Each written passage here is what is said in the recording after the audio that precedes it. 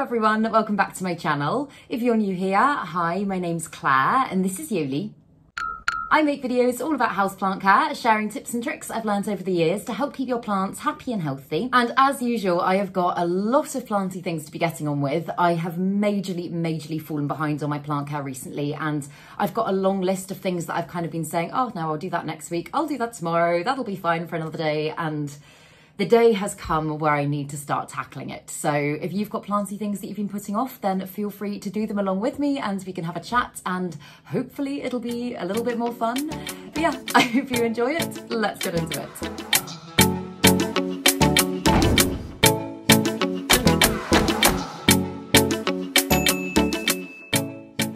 So the first thing that I'm actually really excited to do, a company called Treleaf reached out to me a while ago and they make these really cool plant trellises and they've sent me a couple. So I'm super excited to try these out. They have also very kindly sponsored today's video. So thank you, Treleaf. But yeah, I haven't unboxed them, taken them out of their packaging yet or anything like that. So I'm going to be getting some plants on trellises today. So this one here is called the Palmella, and I'm just going to take it out, have a look at it. Oh, that is so gorgeous. Look at that. I feel like a plant is going to look so cool climbing up that. The thing I love as well with Treleaf is that they're a woman-owned business and all of their materials are completely compostable. They're also a sustainable business where they source all of their materials locally. I'm pretty sure they're based in Atlanta, but I'll link all of their website details and everything below. But yeah, I absolutely love that. And then the next one, which is the Monstrella, this one looks absolutely huge and I wasn't expecting it to be this big. So let's have a look at it and see what I could put on this. Oh, wow. That really is big. But also that is so beautiful. I saw some on their website that were really beautifully decorated, but for me, I just personally love the kind of natural woody look. So yeah, oh, okay, I'm excited. What plants shall I put on them? So one that I brought over that I kind of initially thought of, just because this one is in desperate need of a repot anyway, but it's my Begonia Albo Picta, and I'm kind of thinking maybe that would work quite well on the bigger one. I think that would look quite nice actually. I was also thinking a Hoya because obviously it's got all of the lovely kind of bits that you could wind the tendrils round and kind of help encourage new growth, but I have been meaning to do something to my begonia for a while because at the moment she's just held upright by one stick. So I think I'm gonna start with her and then maybe I'll get one of my smaller Hoyas on the smaller trellis. Okay, cool. I'm gonna grab some soil, grab my potting mat, and then we will start with the begonia and then I will see how I'm feeling. Right, so I gave my begonia a water last night, so hopefully this is gonna be a little bit easier. I'm just going to start off by taking a look at the roots to see what pot size I think I need to use. It has needed a repot for quite a while, and as you can tell, for the size pot it's in, it is really quite big now. So I'm just going to take it off the current stake that it's on. God, I tied this on tightly and I cannot get it off. Okay, I know as soon as I take this out, it's literally just going to fall. Ooh. Right. Okay, so there's actually not as much rootage as I thought there would be at all. And in fact the roots, let me get a bit of the soil off. I was going to say the roots actually don't look quite as healthy as they could, but let me get in there and have a look. Begonia roots are just so fine compared to a lot of the other roots that I'm kind of used to with my plants, and I think because as well this is the only begonia that I've got in my collection. I'm not a huge begonia person. I'm not quite sure what to expect. But yeah, they look very fine and spindly, and I think I was kind of expecting them to be a bit beefier. I can literally barely see them. Do you know what I mean? And I don't think that's because they've got root rot or anything. Obviously the plant is looking really healthy, but I might actually just Google begonia roots and just have a look, because I'm not that familiar with them and I don't want to pot it up if it does need something else doing to it. So I'm just going to have a little Google. Okay, I think by the looks of it, all of the pictures that are coming up, this is just kind of normal. So I'm not going to be too worried. I'm just gonna keep going. But yeah, as I say, I think because pretty much all of my other plants have quite thick roots and you can kind of see them quite easily, this has just kind of thrown me off a bit, but it's fine. I think the other thing about the soil that this begonia is currently in, because I haven't repotted this since I've got it, is that, as you can see, it's really quite dense. It doesn't seem to offer any kind of decent aeration, and it has become quite compact in the pot. So I'm hoping, I've mixed a good amount of perlite in with the soil that I'm using, and I'm hoping that should just kind of help to keep the roots a bit happier, and hopefully this plant will grow really well for me. Okay, so I don't think I'm actually going to need to, I thought I'd need to move it up a lot, but I don't think I'm going to need to move the pot size up that much because the root system really isn't that big. I've actually got another pot here that I'm kind of thinking might do it. Let's try it with the trellis as well to make sure it's all going to fit.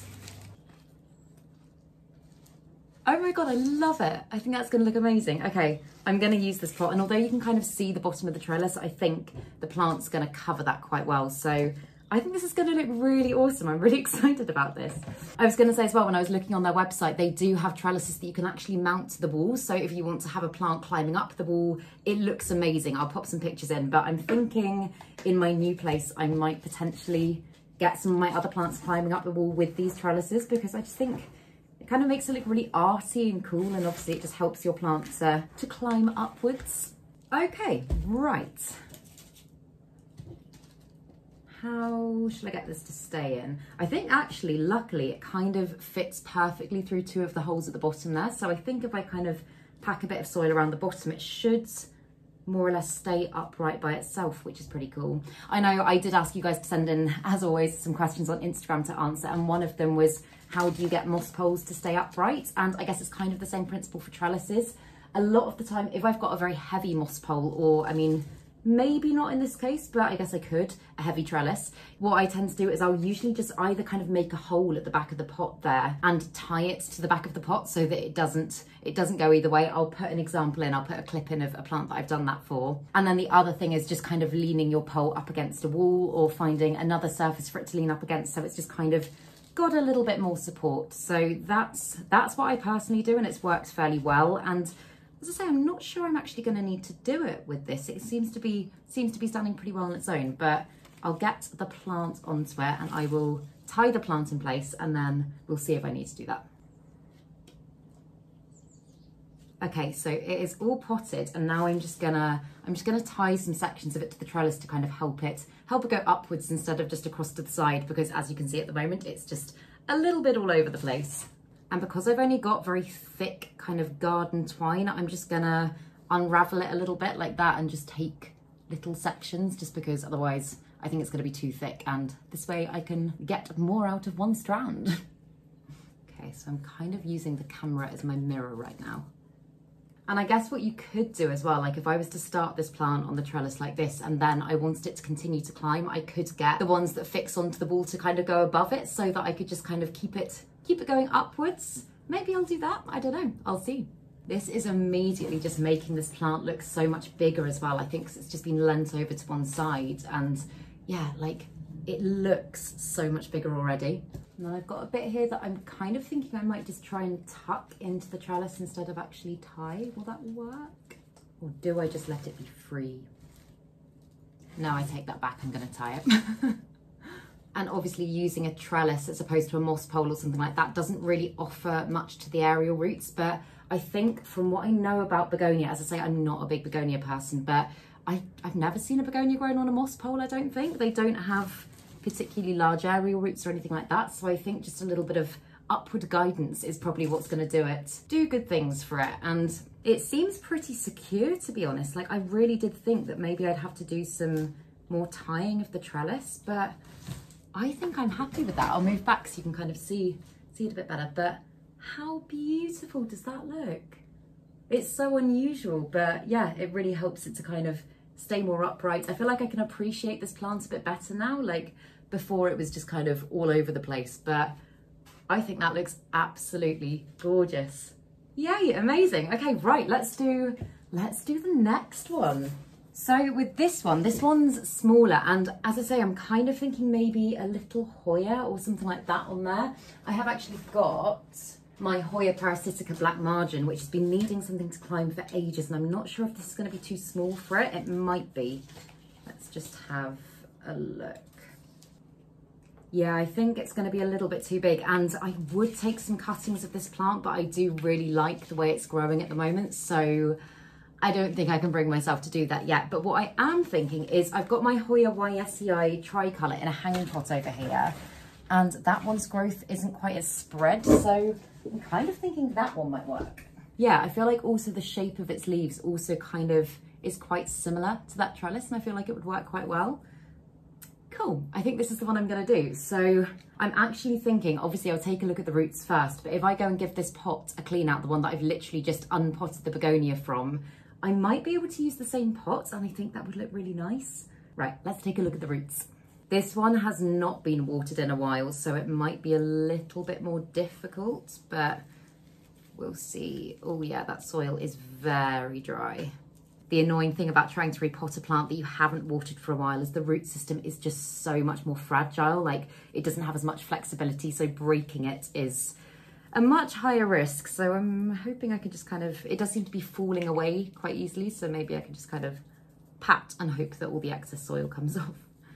And just holding it up to that trellis, even like that, I think this is gonna look really beautiful. I honestly didn't think about this plant when I was kind of looking at them, and like before I filmed this, I was like, oh, what shall I do? And I thought about the Hoya parasitica black margin, but I didn't even consider this one.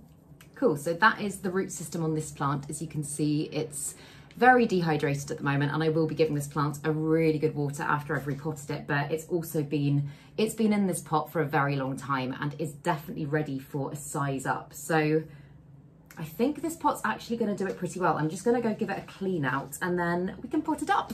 Right, okay, it's not perfect, but it will do. So again, I guess I'm just going to pop the trellis in the same way I did the other one, and then we can tie it on and get it climbing.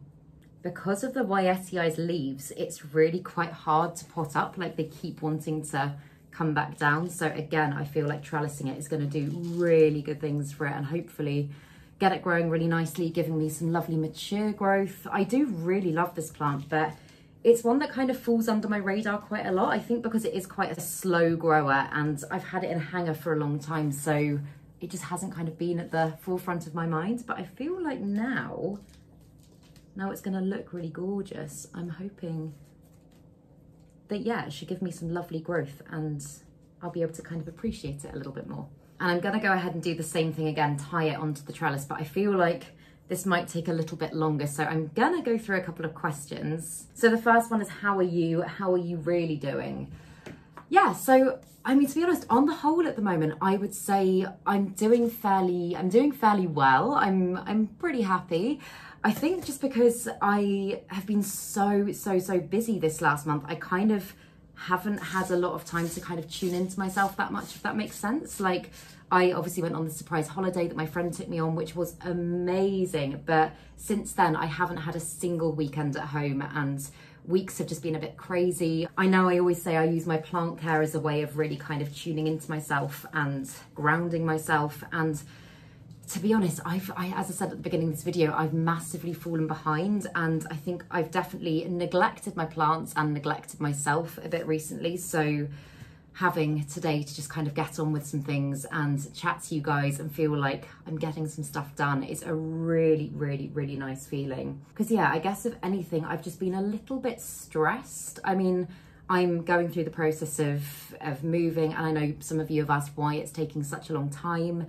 So the property that I'm going to be moving to, I'm buying, and here in the UK anyway, the process of buying is never straightforward, never simple, especially at the moment with all of the kind of weird financial things going on and all that sort of stuff. It's just a bit kind of up in the air. And meanwhile, while I'm living back at home at my mum's, as I've said in so many of my videos, I'm so grateful to be able to do it, but it does just mean that anytime I want to be in this room, either filming or just doing planty things or catching up, grounding myself, whatever it is, it does just have to be very much works around what works for everyone, which a lot of the time seeing as my mum works from home a lot of the time herself nowadays. It's just often the case of being like, right, okay, you use the room for 20 minutes, then I'll use it for half an hour, and and it's not always the nicest feeling to have to structure your time around other people when you're looking to kind of just do some stuff for yourself, if that makes any sense at all. And I do know that living back at home, I'm so lucky to be able to be here, as I've said, and I do know that that is just how it goes. Like,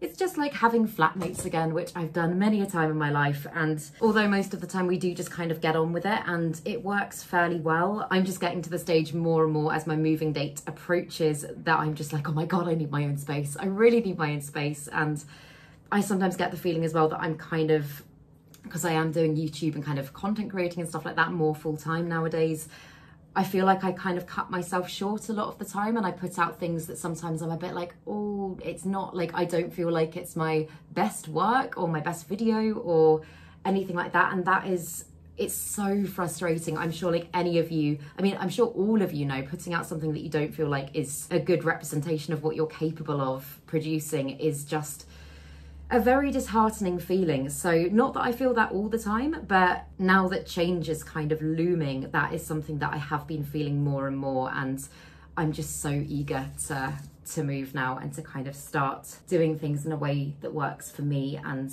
being able to be a little bit more of a control freak, I guess, with all of it, and kind of have stuff more within my control. I'm very excited about that. But aside from that, to be honest, yeah, I'm really good. I think things in my life are kind of, they're finding a nice balance, because as I say, before I went on holiday, I hadn't really been out at a weekend for about 6-8 weeks. I am such a recluse a lot of the time, and I do love that. Like, I kind of love just being able to stay home, spend time with my plants, and just focus on things for me. But it's been really, really nice. I've done some really fun things and got to meet up with some friends that I haven't seen in a very long time, and it's definitely just about balance, isn't it? And that is one thing, oh my goodness, that is one thing that throughout my life I've struggled with so much. I can be literally the worst person at finding balance, because I'm slightly obsessive. Like, if you hadn't noticed, I'm slightly obsessive, and I will find something like plant care, for example, and I will just want to absorb myself fully in that, and then that kind of just takes over. And plant care is just like one example of loads of things, but I often find it really hard to kind of think, okay, well, let's allow a bit of time for this and then a bit of time for that. I'm kind of like all or nothing. So that is something that I continue to work on, and sometimes feel like I'm getting better at, but it's a work in progress for me.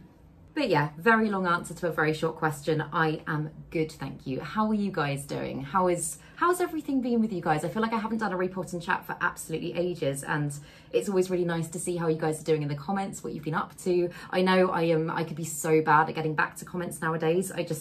I kind of have to prioritize other things, and then if I've got time, then I'll get back to everything. But I do read all of the lovely comments that you leave, and it makes me so happy to read them. So do let me know how you're doing and what you've been up to. Have any of you got any exciting plants recently, or have any exciting planty updates or anything like that? Do let me know.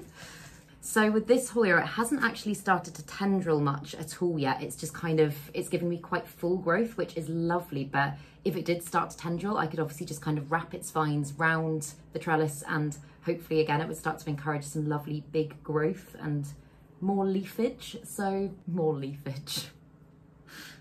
Okay, I think that's done. And you know what? I absolutely love that. How beautiful does that look? If you look at the plant before and after, like, I feel like this just kind of accentuates it so much more, and it's so unusual, but I just think that looks absolutely beautiful. And thank you again so much to Treleaf for firstly sending me these beautiful trellises and for sponsoring this video. I highly, highly, highly recommend them. They are a fantastic small business with a big focus on sustainability, which is something that we should all be very interested in at the moment. So yeah, and their trellises just look beautiful. So I'm absolutely chuffed with them.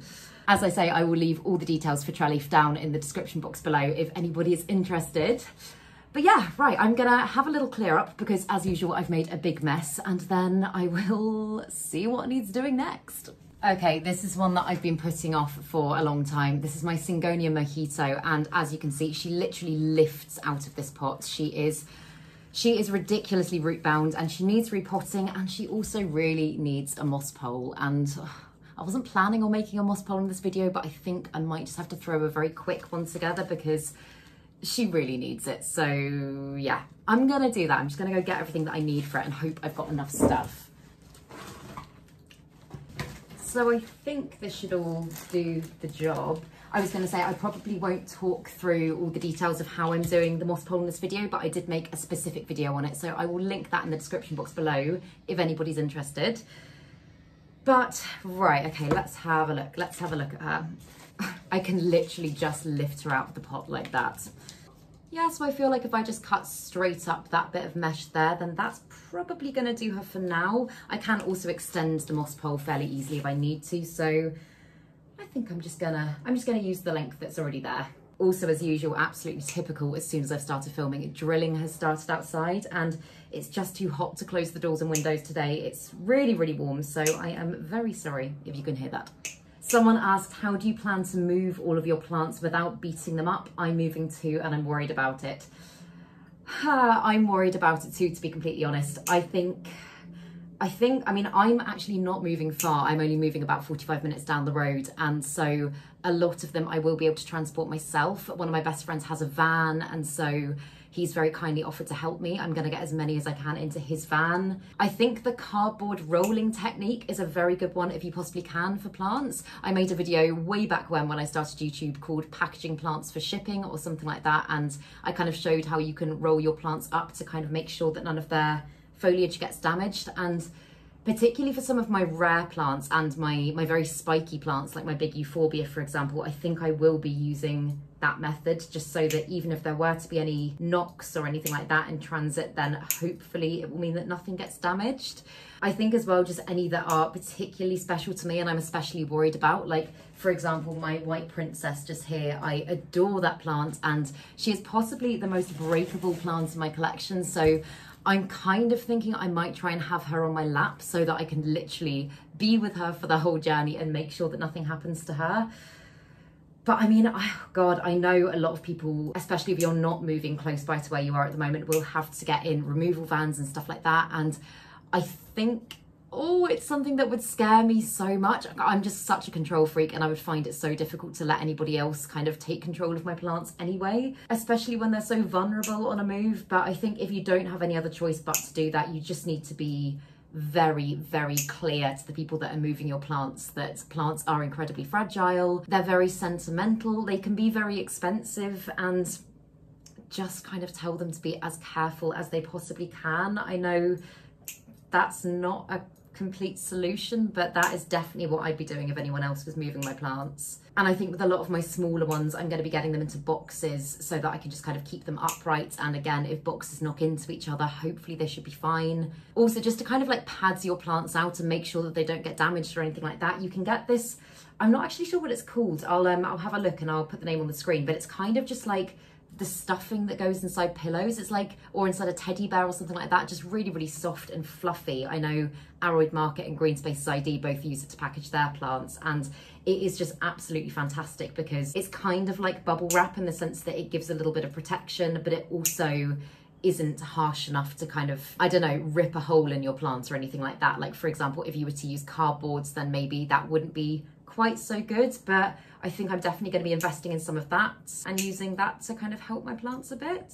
But yeah, I've already kind of said when I do move, my plants are my main priority. They're the thing that I want to get in first, because I know a lot of other people would probably say furniture. I just want to make sure that my plants are there safely, and I kind of want to build my home around my plants. So I feel like, seeing as they are probably the most, obviously Yoli, but the most important thing to me in terms of setting up when I first get in, I think I will probably move them first. So yeah, I will definitely be vlogging the whole moving experience and taking you guys with me, and hopefully if anything goes, I hope it won't, but if anything goes really, really wrong for me, then you can learn from my mistakes. And if anything works particularly well, again, hopefully that will help too.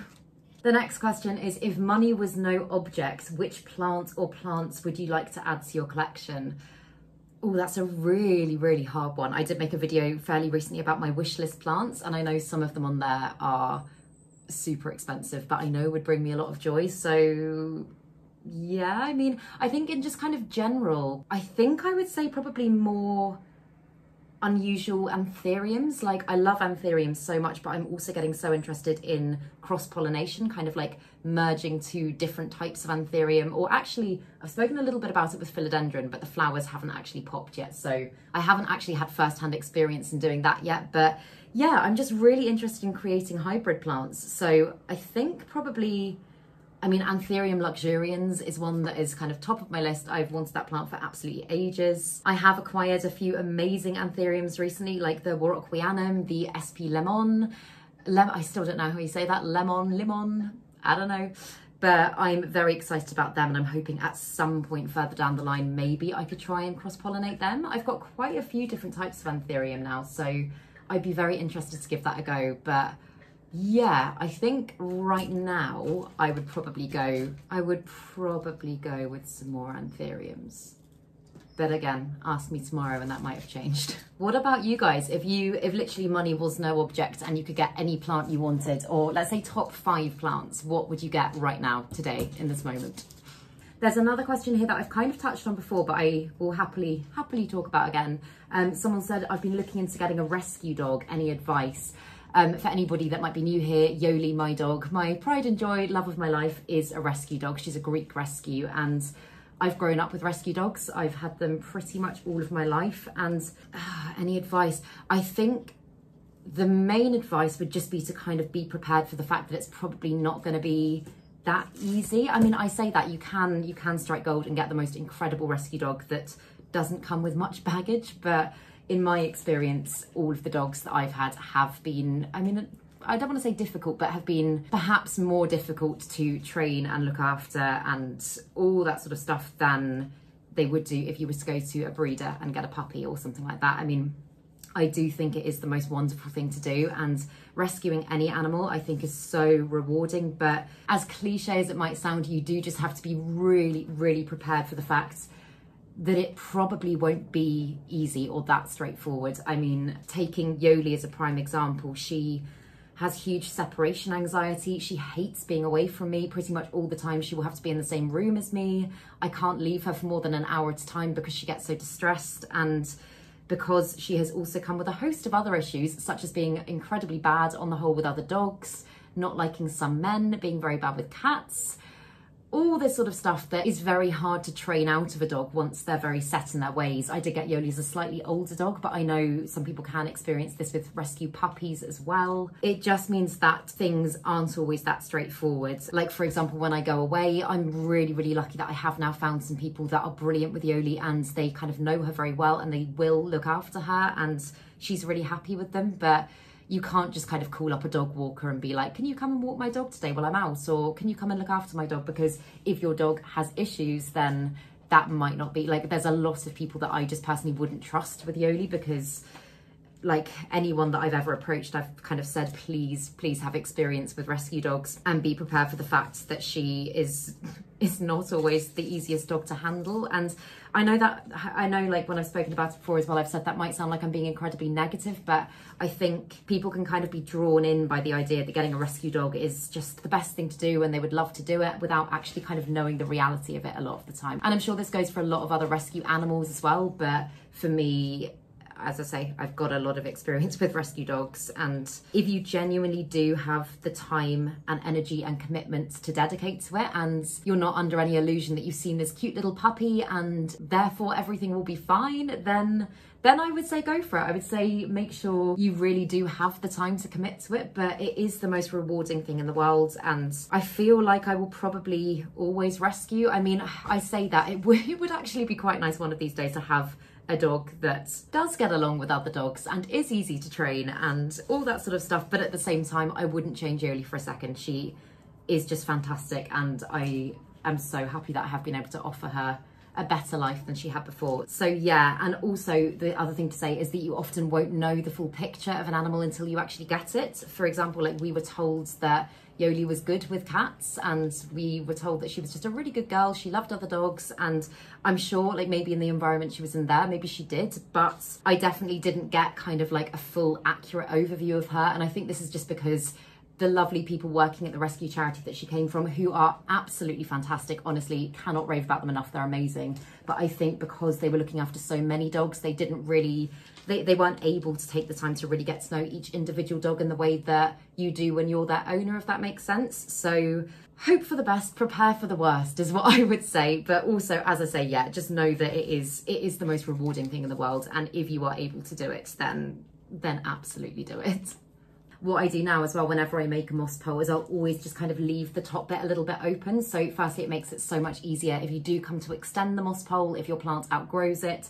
But also I'm using my cup technique, my cup method for pretty much every single one of my moss poles at the moment, which I have spoken about in other videos as well. But it's basically just, can you see that cup just there balanced on top of that moss pole? It's basically just using a plastic cup or a bottle or a container, making a little hole in the top of it and kind of using a drip feed system so that your moss poles can constantly stay hydrated. And it's just so much easier than having to water them and trying to rehydrate them every time. Like, I just fill my moss pole cups up pretty much every day, and it has taken so much time off my plant care routine. And I think all of my plants on poles are in general a lot happier now. So yeah, I am using that for all of my moss poles, and I think we'll definitely continue to do that. So I just take that into consideration when I am cable tying my poles.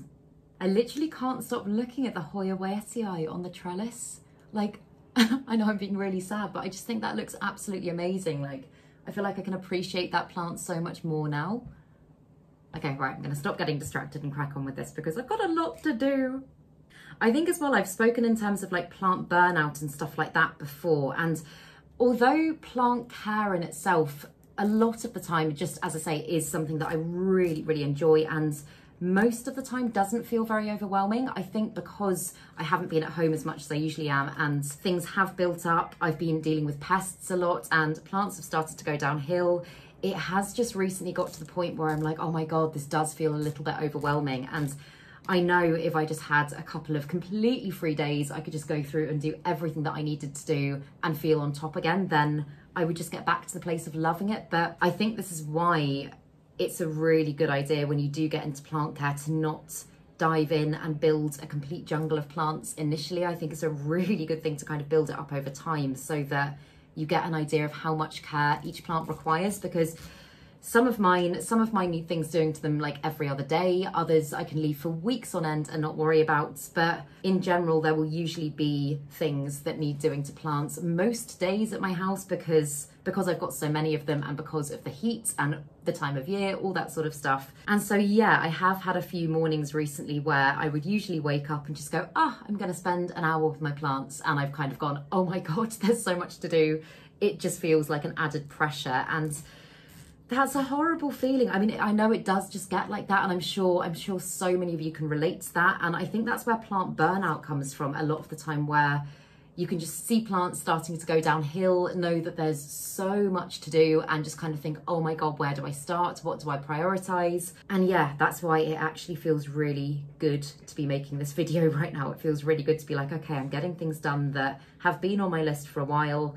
I have still got a lot of pest treating to do. I am battling majorly with spider mites at the moment, and I'm doing lots of manual treatments that's kind of helping to keep them kind of under control, but they are still coming back. And I think that's just because I had so many plants that were affected by them. And oh my goodness, I hate spider mites. I mean, who likes them? But they are definitely my worst pest because they are just so hard to permanently get rid of. So I did try predatory mites a while ago and I didn't get on that well with them, to be honest. I don't know if it's just because the infestation was so bad or I didn't replace the sachets enough, but I have actually placed an order for a massive tub of predatory mites, and I'm gonna give it another go because I'd really like to move away from chemical pest treatments and do things a little bit more naturally to kind of help keep the climate of my plants kind of as natural as I possibly can. So I will let you know again how I get on with them, and I'm really, really hoping that it will do good things this time and I will have success. But yeah, as I say, my last experience with them just wasn't what I was expecting, and I know loads of other people have said that they have had really positive experiences, so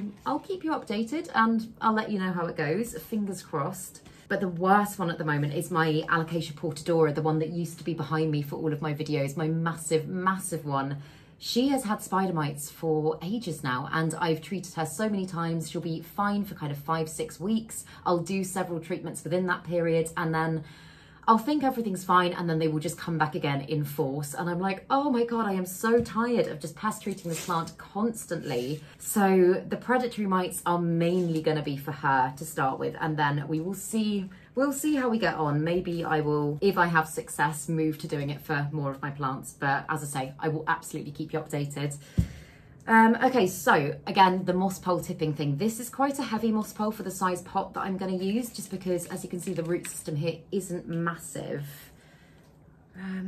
I could potentially go up one more pot size, but I just don't want to overwhelm the roots when, as I say, the root system is actually quite small. So I think I'm going to start with this, and if it does tip, then I think I'm probably just going to have to find something to kind of lean this up against. But I'm just going to I'm going to put some soil at the bottom, and I'm going to just try and get it as sturdy as I possibly can. And hopefully that will mean then I don't have to tie it at all. Okay, already I feel like actually that might be fine. I'm letting go and it's good. And the soil's not hydrated yet, so that's a positive thing. So again, because this is so dry, I can literally just kind of brush the soil away from the roots. Yeah, this one's been needing some TLC for a very long time, so hopefully this is going to do very good things for it. Thank you, Teddy. That's my mum's dog. Thank you. And as you can see, this plant has got some really insane aerial roots, so I'm just going to try and encourage all of them into the damp moss, and hopefully it'll start to grip on, form its own little root system, and the plant will be very happy. And I think I am just going to tie it in place in a couple of areas again, just to kind of help encourage the aerial roots to start with, and then hopefully once it's been on there a few weeks, it'll kind of grip on by itself and I won't have to worry about it too much. My God, that's a low plane. Someone asked, what plants are you planning on taking to the plant swap? So if you guys watch my video, my plant swap video from a while back, there is another plant swap happening again at the end of October, and I am so excited about it. I know that they have technically at the moment sold out of tickets, but they will be releasing some more. So again, I'll put all the details for that in the description box below. It's in London and it would be lovely to see some of you guys there. But currently, I don't know what plants I'm going to be taking. I love trading plants, but I'm always so bad at knowing which of my own plants to cut because I'm way too precious. I'm thinking probably some syngoniums. If my anthurium berries are ready by then, I might be taking some anthurium berries or small anthurium seedlings. I think as well this time I'm probably going to take some actual full plants instead of just cuttings, because I have got a few in my collection that I'm not 100% in love with anymore, and I think would do better in someone else's home. So maybe my philodendron golden dragon, maybe my philodendron scormiferum. There's a few, so yeah, I'm really excited about it. But currently, I mean, some Hoyas as well. I'm definitely ready to chop some of my Hoyas, and I've got some lovely Hoyas now. So I will be making a video on all of the plants I decide to take, but for now, those are the ones that are kind of at the forefront of my mind, and I will let you know when I've finalised my decisions. But as I say, I'll put all the details for the plant swap down below, and if anybody wants to or is able to come, then it would be so nice to meet some of you there. I met some lovely people at the plant swap last time, and it's just such a fun evening. Like, you can just have a drink, walk around, see some amazing plants, get some amazing plants, meet some great people. It's literally my idea of heaven. It's the best evening ever. So yeah, I'm very excited. Okay, so this plant is really quite seriously dehydrated at the moment, hence why she's a bit floppy, but I think once she has a good water and adjusts to life on her pole, she's going to be a lot happier. I just think, like, her leaves are so beautiful. I love the variegation on them. And this is actually a plant that I'm pretty sure I got as a cutting at the last plant swap, so yeah, she's done fairly well. She's just been a little bit neglected recently, so I'll keep you updated with her, and I hope that she'll be looking lovely and full and healthy again soon. But yeah, right, what's next? Okay, this one's one that I think is pretty desperate, and I know some of you guys said when I did repot it, could I make a video on it? So here is the section of the video. This is my Pothos Marble Queen, and this plant has been in the same pot since I got it, and that has been a while, and I know these ones do get root bound very quickly. And without even looking at her roots, because she's in a hanging pot at the moment, without even looking at the roots, I can tell she needs to repot just because her leaves are actually getting smaller as she grows and not bigger, meaning that she's very likely not absorbing all the nutrients she needs. So I think these are going to be some pretty crazy roots, but let's have a look. Okay, yeah, even just lifting her out of the hanging pot, I can see so many roots coming out of the bottom. Look at that. Oh, this might even be a cutting the pot off her job. Just shovel the mess over here. So with pothos plants, a lot of the time when I repot them, I don't actually mess with the root system that much. I have repotted some other pothos plants in other videos, and I don't tend to break up the root system much at all, just because for some reason, although, yeah, she's probably stuck in there. Although they're really, really hardy plants and they are very easy to care for, the only time that I've had struggles with them has been after repotting. And in my experience as well, it does tend to, whoa, it does tend to spread quite quickly by itself. So yeah, she's very, very, very root bound. So I'm not gonna do a full breakup of the root system. I think I'm just gonna kind of give them a squeeze. Again, I did water this plant either yesterday or the day before, so she's fairly hydrated, so it does just make it a little bit easier. But I'm just gonna kind of very gently untangle the main kind of thick roots, and then not bother as much as I might do with some of my other plants with the kind of more spindly ones, just because I don't want to cause her any issues. The next question is, do you use tap water to water your plants? So short answer, yes, I do most of the time. I know when I first started on YouTube and I was really kind of trying to get everything right, I was always like, no, use rainwater or distilled water.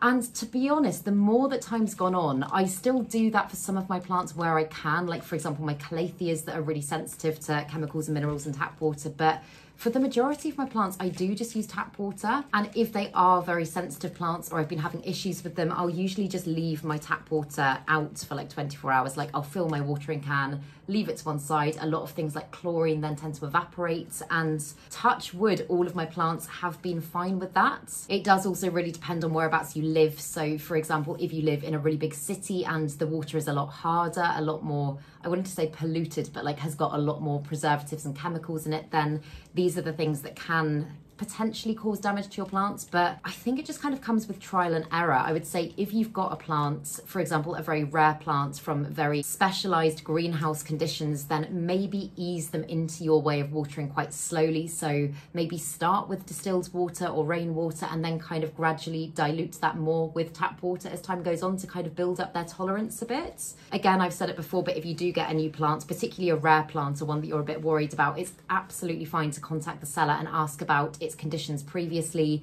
what it was being fed before, what kind of water it was receiving then, and just kind of go from there. It's just all part of acclimating your plants. But that is what I personally do, and on the whole, I haven't really, as I say, I haven't really had any issues with that. But if you are in the position to be able to use rainwater a lot, like if you've got a water butt or something like that, or if you've somehow just got very easy access to distilled water, then yeah, your plants are absolutely going to love that.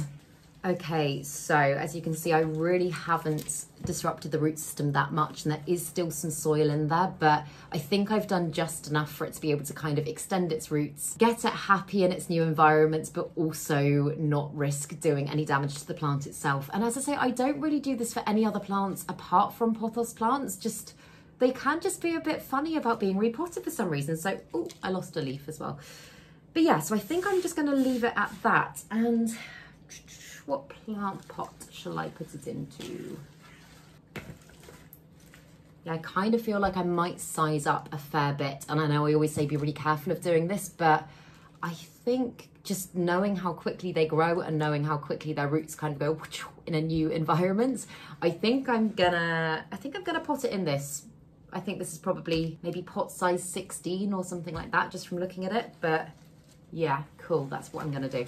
Anything that most plant people say you should/shouldn't do that you don't agree with?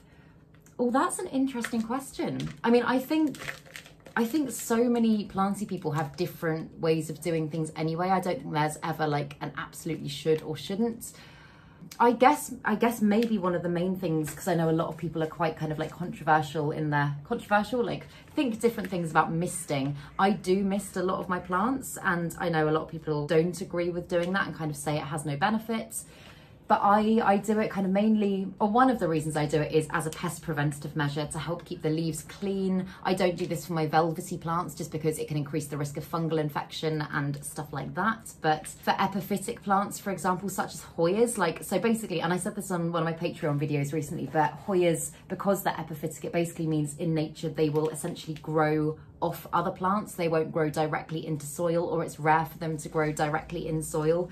And a lot of the moisture that they receive actually comes from the air. Like technically, in theory, you don't actually have to water them if they're receiving all of the moisture they need from like the moss that they're growing off or from the environment that they're in, if that makes sense. So although it's not like a complete fix to humidity or anything like that, I do use humidifiers and they keep my plants really happy. I do also mist, particularly my Hoyas, but all of my epiphytic plants a lot, just because it means that they can absorb water a lot easier, if that makes sense. And again, I gave this as an example on Patreon, but like think of a moss pole, for example. If you were to just water a dry moss pole, then chances are your water would just bounce straight off it and not a lot would be absorbed. Whereas if you mist it first and then you go ahead and water it, then it's going to absorb the moisture a lot better, if that makes sense. So I kind of just use that with a lot of my plants, and it seems to keep them really happy. But I don't know if that's the thing that people say you shouldn't do. I just know a lot of planty people don't mist at all. That would probably be one. The other thing that I know you're technically not supposed to do, but I do from time to time, is water your plants at night time. A lot of people say, and it is, to be fair, it is kind of true, if you water your plants when there's not any daylight, then your plants can't absorb the water as much. Often if you water them at night time, the temperature drops and it can make your plants more susceptible to things like root rot. But to be completely honest, when you've got a lot of plants and you can't always fit all of your watering into a day, if I know that the temperature's, like for example, I probably wouldn't do this in winter, but if I know that the temperature's not going to drop crazily overnight, then I do water a lot of them at night time. The same kind of goes for things like repotting. And as you guys will know, if you watch my other videos, I do quite a lot of kind of like late night plant chores, late night repot with me, all that sort of stuff, because there's not enough hours in the day, and I feel like I have never had a bad experience with that. So although it technically goes against what you're meant to do, I just go ahead and do it. But yeah, I would say those are probably the main ones. If I think of any more, I'll let you know, but I don't think there's anything massively controversial that I do with my plants. If any of you have anything that you do that you feel like works for you but you're not meant to do, or other people would say differently, then again, let me know in the comments. I'd be really interested to know. As I say, I think plant care is just so much trial and error, and things that work for some people aren't going to work for others because of home environments, climates, all that sort of stuff. So yeah, that's an interesting question, and I will be very interested to know what you guys think. Okay, fabulous. I think she's done, and I think she's going to be very happy like that. Already, like, I think sometimes when you repot a plant into a bigger pot, although they obviously haven't grown anymore in the time that you've done it, they do just immediately look so much fuller and healthier, and I think this is going to do really good things for her. So again, I'll keep you updated. I'm really hoping that she'll be fine after the repot and there won't be any issues. I don't see why there would be, but these plants can just be really weird about repotting. So yeah, keep your fingers crossed for me. And then I think the last thing I'm going to do in this video is just repot my Syngonium Wenslandii. And this one, again, similar to my Mojito, has been needing a repot for such a long time. And as you can see, is now starting to yellow and its roots are coming out of the bottom and it's not very happy at all. This is another one that could probably do with a moss pole, but I think for now, I might just stake it with the begonia stake that I used before, because I don't have enough moss to make another moss pole right now. So yeah, again, this might be maybe a pot that needs cutting off because it has properly grown through, but let's have a look. It's another one as well that is very, very dry. As I say, I have massively fallen behind on things, and whoa, oh my God, look at that spiral of roots. Can you see that? That's crazy. But yeah, it feels really, really good to finally be getting some stuff done. And I know I'm not going to get through all of it today. I know it's probably going to take me at least a few days to probably get on top of. So you will probably be seeing a lot more repotty chatty videos. If anyone's got any questions that you want me to kind of go through and answer, then I usually put a post on my Instagram story for it. But if you comment them down below, then I will read them as well and happily answer some of them in the video, so let me know. But yeah, oh my goodness, these roots are crazy, and I do feel so bad that I've left it so long to repot this plant. This is another one that I got at the plant swap, and I absolutely love it. I think it's gorgeous and should have been dealt with sooner, but these things happen, especially when you've got lots of plants. There's always one or two that get missed, and I'm so sorry, plant, you were missed. Its roots are so dry as well, which again, as I say, just makes it a little bit harder, but we're getting there. Whoa, yeah, check out those roots. They are absolutely insane. I feel so bad they've been crammed into such a small pot for such a long time. I feel like this plant is really gonna flourish when I put it in a bigger pot, because yeah, again, similar to the Pothos Marble Queen, you can see the top of the growth there is just not as big as it should be. If you look at the leaves down here, they should be getting bigger and more mature as they grow, and because they're not, it is because they are malnourished and I haven't taken enough care of this plant. What's your funniest planty moment? My funniest planty moment? I don't know. I'm trying to think. Okay, I have one that was not funny at the time at all, but I guess in hindsight is quite funny. So back when I had my shop open, I had this amazing plant room that my ex had built for me, and I had all of my plants in there kind of stacked up very high on shelves, and whenever I used to get a stock order in of loads and loads and loads of plants, I'd bring them all to the middle of the room and I would put them on the shelves, take all the labels off, do all that sort of stuff. And I think it was a calathea. I can't remember the exact type of plant, but anyway, it was up on a really high shelf, and I realised that it had a big label across the front of the pot that I'd missed and I hadn't taken off. So I reached up to get it and I started peeling the label off, and I don't know what happened, but instead of actually just peeling the label off, I somehow managed to take the whole pot, and I think as I was pulling the label quite hard, it kind of went with quite a lot of force and it flung across the room, knocked off a load of stuff that was on the shelves, including loads of seedlings, which I was so annoyed about. And yeah, it created an absolute drama in that room, meaning that I had to spend about an hour clearing up and repotting stuff and all that sort of stuff. And yeah, I mean, it doesn't maybe sound that funny, and I was devastated at the time. I was so annoyed, but I feel like if there'd been a camera in there when that had happened, it would have been quite funny. So maybe that's my funniest planty moment. I don't know. Do you have one? Do any of you have a funniest planty moment, or like a drama that at the time was not funny but now in hindsight is?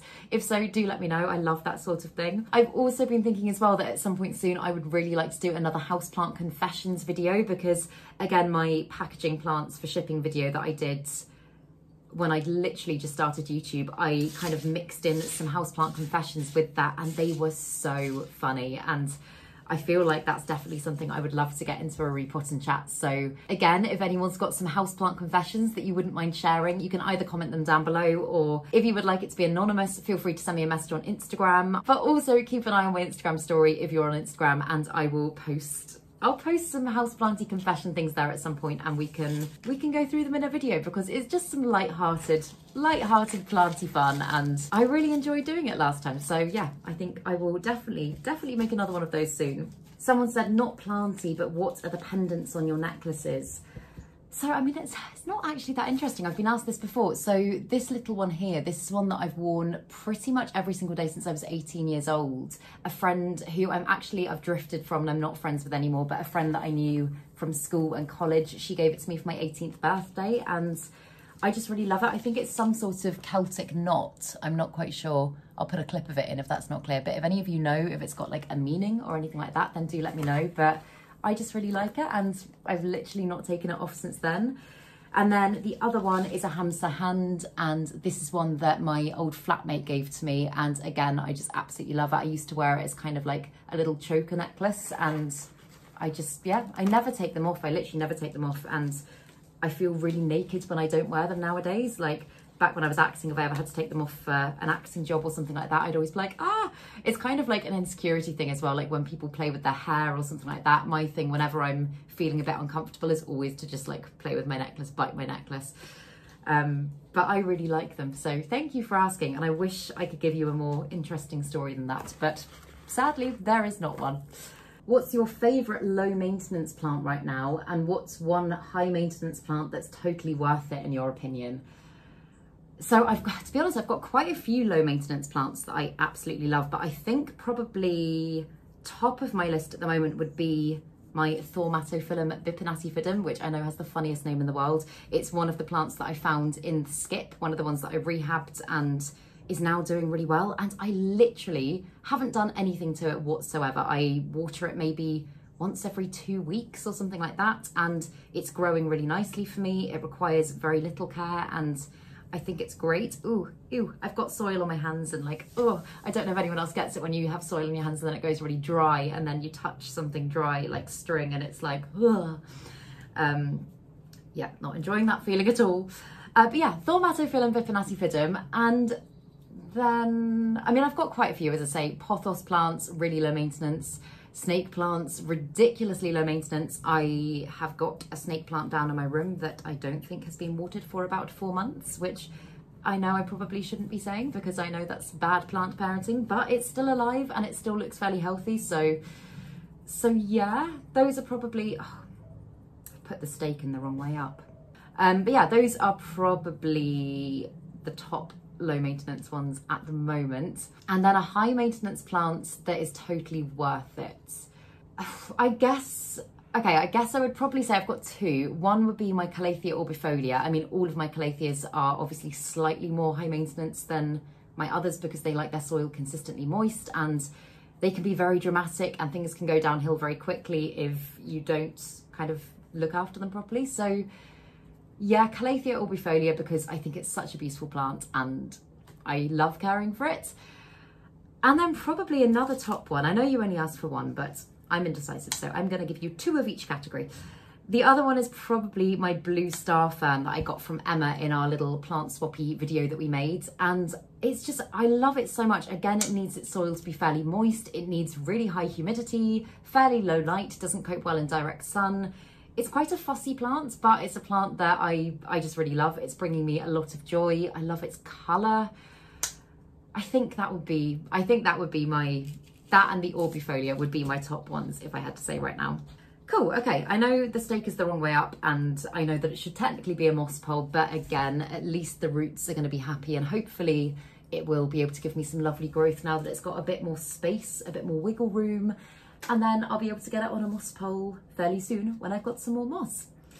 But yeah, I have, as I say, I have still got quite a lot of planty things to do, but I think I'm going to split this video up into several videos because I've got so much to do and I'm not allowed to use this room all day because other people need to use the space.